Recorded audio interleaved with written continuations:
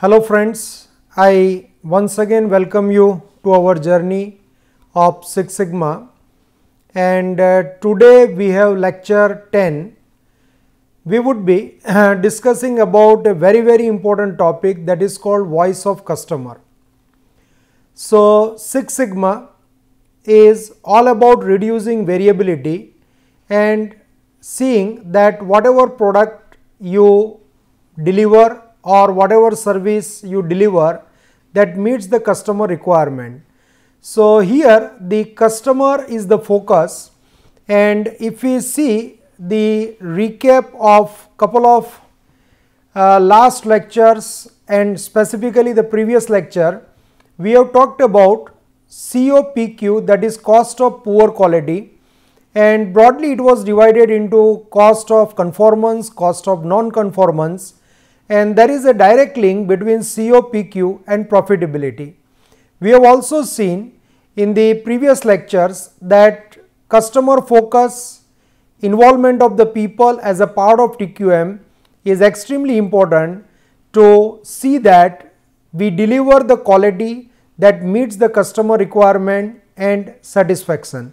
So today we will try to appreciate the importance of customer, what are the different types of customer, then how to tap the customer requirement. There is a very well known model which is called Kano model, and this really helps the company organization to tap the customer requirement rightly so that they can provide the product with necessary features at the competitive price. And then there is a relationship between VOC called voice of customer and the quality of consumer experiences. So this topics we will try to study in detail in this particular lecture. Now something interesting, you just see that there are different types of customer, and when I will read out you will even little bit get confused, but we will try to make it simple. There is a type 1 customer, a customer who knows not what he wants and knows not that he knows not what he wants. So very much confusing, but basically I want to say that these are the type of customer, you may say them insignificant customers. We need to be gentle with them and it is easy to satisfy because they have confusion, they do not know what they want, and if we help them to understand their requirement as well as the offerings of the product, then this kind of customers can easily be convinced. Type 2, a customer who knows not what he wants and knows that he knows not what he wants. So this is second type of customer, little bit knowledgeable, but we need to tackle this customer differently. So these are called humble customers, and basically teaching and training is required so they can be upgraded about the product features and then they can appreciate the offerings. Type 3 is a customer who knows what he wants. So here little bit difference you can see, that a customer who knows what he wants and knows not that he knows what he wants. So this kind of customers typically they know that what they want, but they knows that not that he knows what he wants. So there is a third category of customer, and I would call them sleeping customers. Awake them, and for them maybe the stunning advertisement projections of the product would help them to get the attention and product can be say successfully sold to this kind of customers. Type 4, a customer who knows what he wants. So first part you just see is yes, he knows what he wants, and second part knows that he knows what he wants. So both the thing, there is an awareness. First he knows what he wants and he himself knows that what he wants. So many a times say we have seen in the different cases that customer is aware of the need, but he is not aware that actually he is aware of the need. So this is type 4 customer, and they are master of themselves, demanding type, and large percentage of customer they fall in this category. So today please remember that we have not only say one physical retail channel, we are operating with multiple channels, and typically we have Amazon, Flipkart, many other online retail sales channel available, and customers, they can compare the products, they can see the features, they can realize them, they can also compare it with the physical channel, and then they are very much exposed to different kinds of product and they are more knowledgeable. So majority of the customer today, they fall in type 4 category and they are master of themselves. Now if we know that we are dealing with type 4 customer today, then it is very much important to understand their requirement, tap their requirements timely, appropriately, and see that our product can meet to their expectations. So understanding customer requirement mainly demands that who is customer. So we cannot just generalize, and there are different types of customer as I mentioned. Even if there is type 4 customer which is highly knowledgeable, master of themselves, even this kind of customer can be segmentized in different kind of say economic segment. He is coming from a different strata, culture, society. So who is the customer? Then what he wants? Second is, now depending upon his expectation, need, what is actually his expectation or wants, that also need to be appropriately identified. And typical Indian customer, I would say that subtle, polite, diplomatic, and may not come out openly. So many a times it is difficult to tap the requirement of such customer, and if we make a mistake in designing our product or services, this kind of customer may not speak, but they will simply refuse our offering in terms of products and services. So we need to be very much careful dealing with the customer who are conservative, very much cautious about their spending, value of the money, and typically they are polite and subtle. So here the real need comes in identifying the customer requirement. Now let us see one very important model, that is called Kano's model, and typically this model beautifully classifies the customer say requirements. So it would be a gross misunderstanding if I say that all types of customer requirements are same. It is not like that. Let us try to see through model as well as example. So in Kano's model, what you can see that there is something called, I will just mark it, there is something called must be needs. The another one, there is something called say performance needs, and the third one, if you see, then there is something called excitement needs. So typically there are three different kinds of needs, and you can see through the graphs and the lines that on x-axis there are two extremes. If you go to right side, it is fulfilled, left side it is not fulfilled. If you look at the y-axis, satisfied top on the top and dissatisfied at the bottom. So obviously you would like to operate in a region which fulfill the customer requirements and satisfy the customer. So there are three different kinds of needs, must be, performance and excitement. Now let us see that what exactly it means.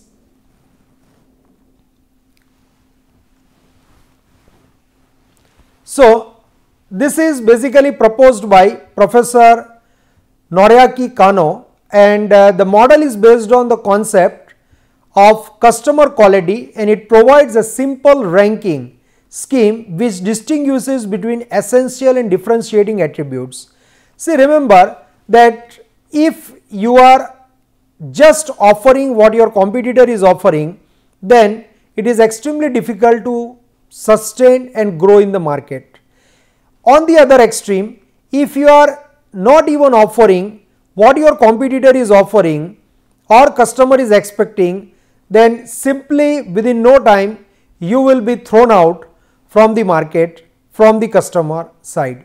So this model basically is a powerful way of visualizing product characteristics and stimulating debate, say within the design team. So design team can really stimulate, discuss and creatively see that how different types of products at the market expected price can be built into the product. So there are certain observations by Professor Kano, and it is postulated that organizations like people have needs and wants. We have to accept, and we should also accept that these needs and wants, they are not equal. They must be segmentized, they must be put in different hierarchies, and this hierarchy provides basically a logical way for meeting these requirements at the design stage of the product or services and make our customer loyal and satisfied. So let us see one by one. The first one is the types of attributes. If we see, the first one is basic or threshold attribute. So here this is the attribute which must be present in order for the product to be successful, and this is the price of entry. You cannot compromise with this. This is the bare minimum thing that your customer is expecting, and this is the price of entry. The customer will remain neutral towards the product even with improved execution of these aspects. So here you cannot say that I improved on this basic or threshold attribute, customer will feel happy. He will feel neutral because this is the most basic requirement. We will see some of the examples also. The another one is one dimensional attribute or performance attribute. You are purchasing a car. Obviously you are not just purchasing a car to protect yourself from sun and say rain. Just you cannot spend so much of money.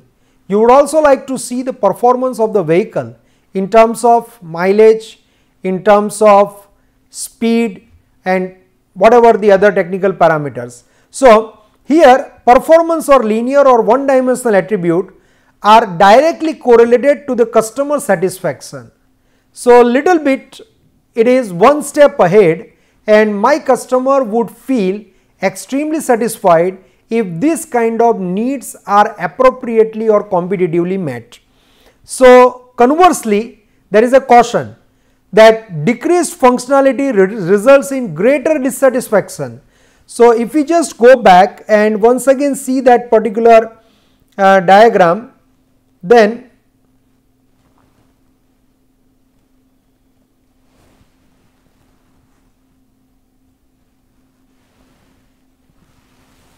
we can just see that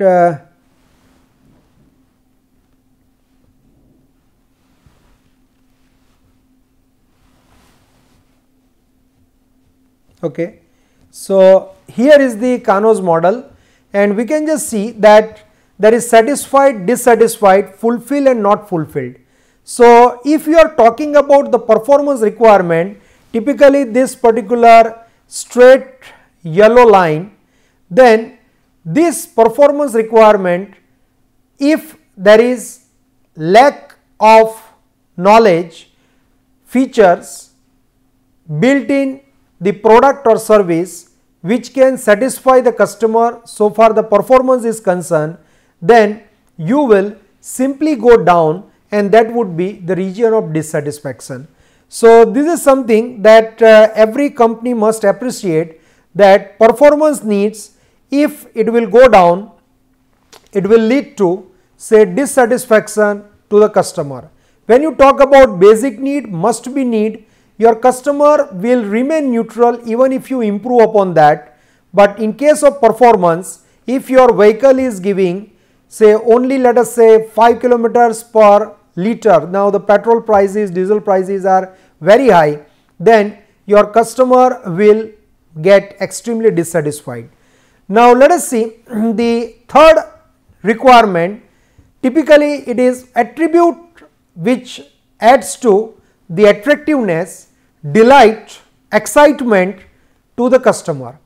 So this is something which goes beyond, and customer derived great satisfaction, pleasure from this feature and are willing to pay sometimes a premium price.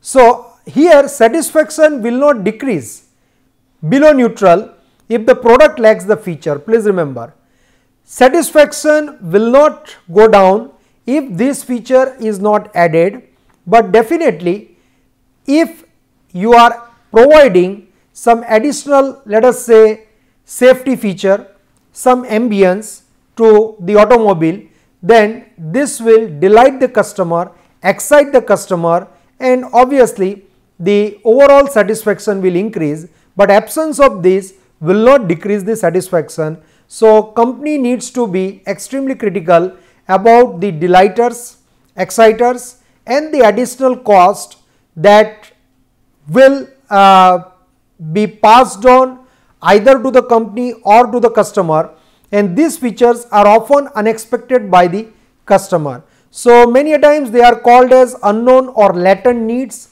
You have hidden need, but as you as a customer do not express, but when these hidden needs are tapped and appropriately satisfied, you feel delighted. So if you see then same classification in a more detailed way, then there is a must be needs, expected requirements, and these are those so obvious to the customer that they do not state requirements overtly. When these requirements are not met, customers says nothing and probably does not even notice. So these are not present. If these are not present, customer complain. So this kind of need does not elicit customer loyalty or delight, and you just see the example, telephone dial tone. So if it is slow in coming or missing, customers are not happy.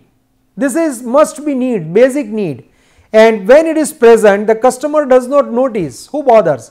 This should be there. So much less become loyal to the provider if your, let us say in this example, telephone dial tone is low.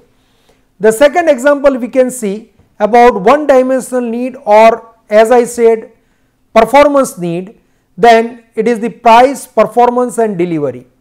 My product must extend the competitive performance, and if it is much inferior than my competitor, this will definitely lead to customer dissatisfaction and customer may like to change their loyalty.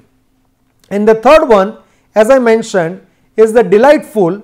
So customer have needs which are hidden, latent, they are not able to express, but if you are a smart company and if your marketing department can tap such requirements, for example, providing a small cup holder in a car, it will not add much cost to your automobile, to vehicle, but such a small thing can really make your customer happy. So likewise there are many delighters, and this kind of delighters, for example, if you are purchasing an apartment, obviously you are paying for your apartment say space and the facility and whatever, but suppose you are given RO system, water purification system as an additional advantage, it may add to your delight. So likewise, say you can classify the customer requirements. Now the issue is that I cannot offer everything and anything because I do have to respect and obey the cost constraint, and if I am not competitive in terms of my price, my customer will not appreciate. So the solution is very simple. There are basic must be needs and there is no choice, no excuses. You must understand that your product must include all these basic features and needs. Second is performance, one dimensional need. So choose the right set at the right level to ensure an attractive competitive product. So nowadays when you go to market, suppose you want to purchase a refrigerator or you want to purchase air conditioner, you will see that there are 3-star, 4-star, 5-star rating. So there are technological superiority features, and here if you are operating in a particular price bracket, then customer would always like to compare that suppose in 20,000 rupees I am getting a fridge from LG which is 5-star, then why should I spend 20,000 rupees or maybe 19,000 rupees on 3-star product? So here this is the performance needs, and you must meet the market standard technological as well as offering the various features which are expected by your customer as he is exposed to the competitive products. And the third one is attractive delightful needs. Here you need to be little bit cautious and careful, and judicially you can pick one or two for customer delight and competitive differentiation. So you will not put much burden on the company as well as the customer in terms of additional cost or price, and you can make your customer happy. So for example, say suppose you have booked a room in a hotel, and if this hotel say gives you say pick up and drop facility, cab facility free, then that can add to your say delight, and this will enhance your satisfaction. So there are observations critically made that product differentiation can either be gained by a high level of execution of the linear attributes or the inclusion of one or two delighters. But there is a caution that it should be remembered that customer expectation change over time, and as I gave you the example cup holder in a car may be today's delighter, but tomorrow it will be say expected as bare minimum needs or the basic need.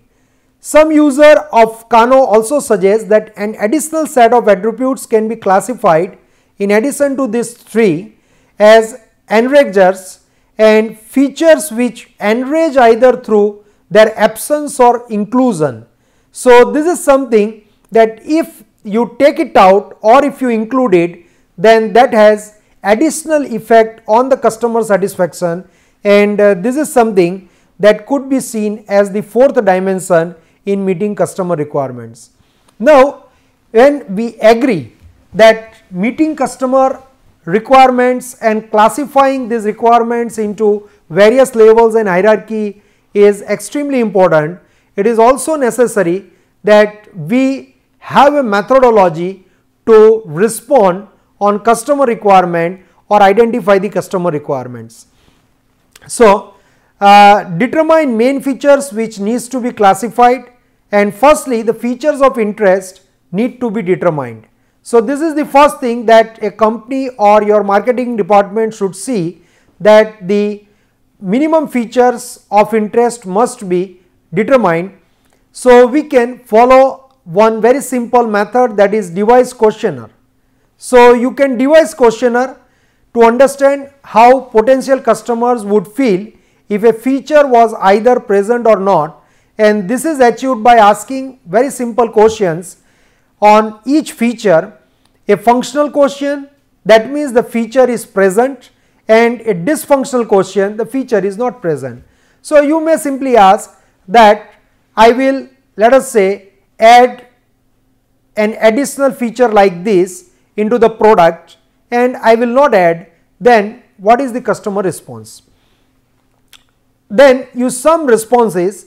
As with any interview method, sufficient responses must be sought, and you can figure out what is the average response, and that can be used then to understand the customer requirements.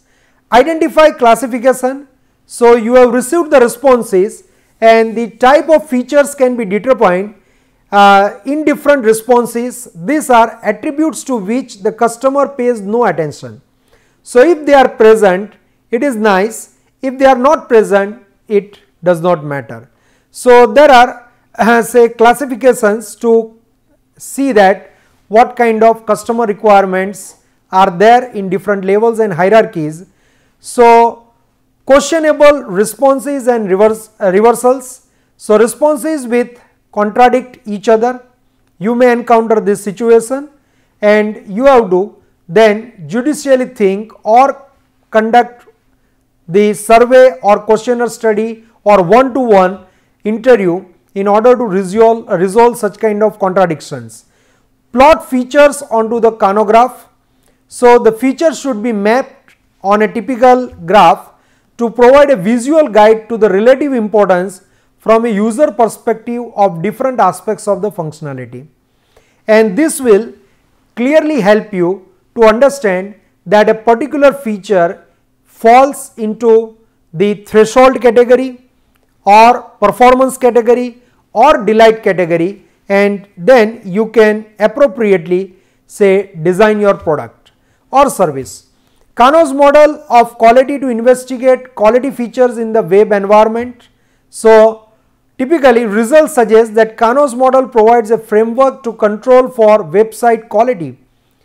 Today we like to have the online banking account, we like to purchase the product from a particular online retail channel where we can have better comfort, convenience in selection, making payment. So you can even take it as a case and analyze that what are the different features of a good competitive website, and the Kano model can be applied in evaluating the various features which are not of equal importance in web environment. So just see the formula for maximizing customer experience: doing the right thing, right job, right the first time, and if I add it, effective customer contact management. Then there is a spiral you can see that respond to individual customers, identify sources of dissatisfaction, conduct root cause analysis, feedback on prevention, improve product and service quality, and then this will lead to doing the right job right the first time. So I want efficiency and effectiveness both, and I hope you understand what is the difference. So when I say doing the things right and doing the right things, that is where the difference between efficiency and effectiveness lies. So when you can do this, then maximum customer satisfaction, loyalty, and WOM, that is word of mouth publicity. So there are 6 basic ideas from strategic customer service that typically drives customer experience management. Number 1, staff does not cause most customer dissatisfaction. Sales, products, processes and customers do. It is cheaper to give great service than just good service. The revenue payoff is 10 to 20 times the cost, and people are still paramount. Make the front line successful with flexibility and clear expectations. Deliver technology that customers will enjoy. Delivering, say, psychic pizza via any channel, just to say. Then sensibly create remarkable delight. And effective voice of customer managed by a chief customer officer has many kinds of data. So today, say here is the example of pizza. When you order Domino's pizza or McDonald's, you can really see that what is the status of your pizza from say receipt of the order, where is it in transit, and exactly at what time it will be delivered. You can even customize your product. So this is something that we must appreciate. There is worth referring statistics on voice of customer, and some of the surveys it is reflected that overuse of rear view mirror. So most company primarily use traditional survey and complaint data. So many a times this approach may not really help you to figure out the customer requirements.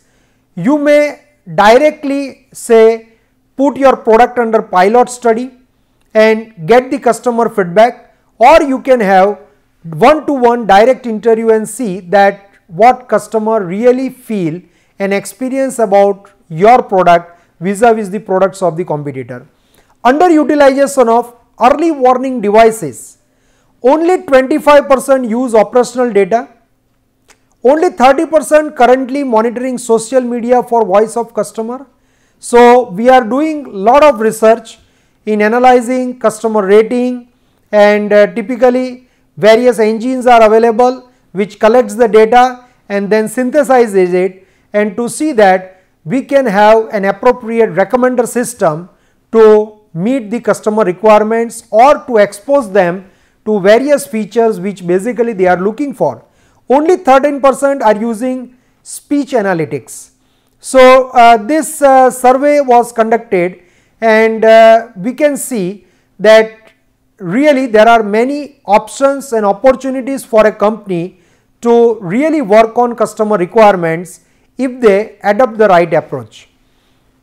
So CFO buy-in to business case is critical, and where buying existed, 40% of VOC, that is voice of customer, processes were very effective in getting things fixed, and 55% had significant increase in customer satisfaction.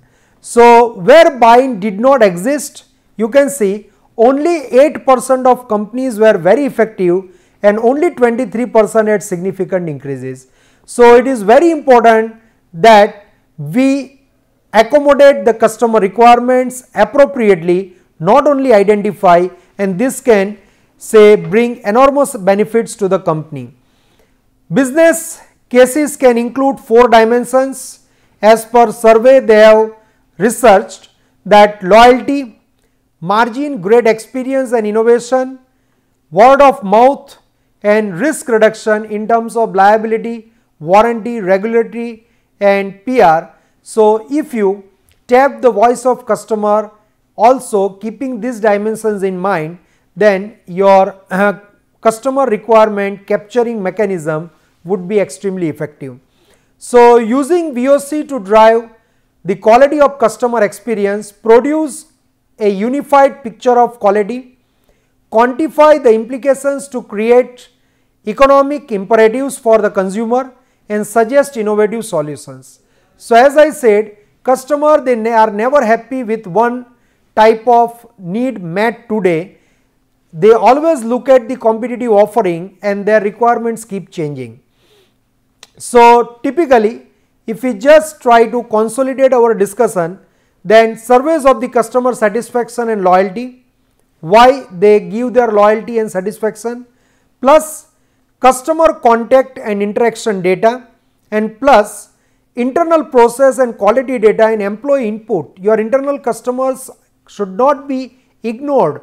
Many good suggestions or the difficulty what an external customer may face, that is very much visible to the internal customer, and when you include their opinion in identifying the customer requirement, putting these 3 things together, you will have total view of customer experience. So it is not about only customer requirement, you should try to simulate, visualize that this kind of offering will lead to what kind of customer experience. So there is a small case study where application of Kano's model is demonstrated for a hotel. So just see that the case of a hotel must be needs. These would include a good reservation system, whether online or offline, clean room and bathrooms. I cannot compromise with this. These lower level needs are supposed to be fulfilled and customer do not ask for them explicitly. When I book a room, I should have convenience in booking, I should have cleanliness, and this thing, that is bare minimum expected. One dimensional needs, or we say performance needs. So hotel room rent is an example. So if a customer are provided an option, many of them may demand discount, and nowadays you can see that there are many say online channels through which you can compare, like you can book through Make My Trip, or even on Trivago you can compare many hotels. So today customer is highly knowledgeable and this performance need is very much exposed and customer would like to get the discount or at the best price. And the delighter, a customer received a welcome drink or maybe a drop and pick up free of charge and a cheese of tray maybe along with a welcome drink, then he would feel delighted, he would feel relaxed and more welcomed, but unfortunately they had assigned him, let us say, to dirty room. So now let us say you have given him a welcome delight, but you offered him a dirty room. Please remember that delighter did not have the desired effect. It will in fact have negative effect. Customer will think that by offering me simply some 10 to 15 rupees of delighter, you want me to compromise with the basic needs or the performance needs which must be met. So there are implications as we discuss that if you do not really tap customer voice and the experience of the customer, then today your products and services, they really lose the importance. So I would like to end the lecture with couple of think it question that will help you to improve your understanding on voice of customer and customer experience and help you to internalize the various concepts. So question 1, how the customer requirements are classified. Once again review, go through and try to appreciate that what is the importance of this classification. Question 2, if a firm does not provide the delighters, how it impacts its market performance. There is a catch, because when I say that whether you offer a delighter or not, it will not reduce the satisfaction of the customer, but customer will feel excited. So in this case, you may like to express your view with example that suppose if this is not included, then how will it impact the market performance. Number 3, how the Kano model helps the business to improve its market share and goodwill. So I am adding not only one component here, market share, also the goodwill, and you can see that today you being a company is not enough. You need to be a smart company. And here the question comes that how you can create a goodwill. Finally, what are the benefits to invest in collecting voice of customers, and can you really translate, visualize and simulate this voice of customer into customer experience, and if you can do, I will say you are running a world class business, and definitely your products and services will not only excite the customer but make your customers loyal lifelong. So please go through couple of references in order to strengthen your understanding and gain better knowledge on this topic. So finally we can conclude that customer does not talk anything about their must be needs, rather they assume these are taken care of at management end, and management should research on one dimensional needs and delighters to improve their business. So with this I would like to conclude the session. Thank you very much. Consider this as a very important topic, because if you fail to identify the customer voice or requirement, then subsequently whatever effort you will put in manufacturing the product or selling the product, you cannot really reap the advantages or the benefits in terms of profitability or customer satisfaction sustainable. So we will continue our journey of Six Sigma, keep adding the new flavor every time, and I hope you are enjoying this journey and gradually making yourself comfortable and more knowledgeable in the adoption implementation of Six Sigma.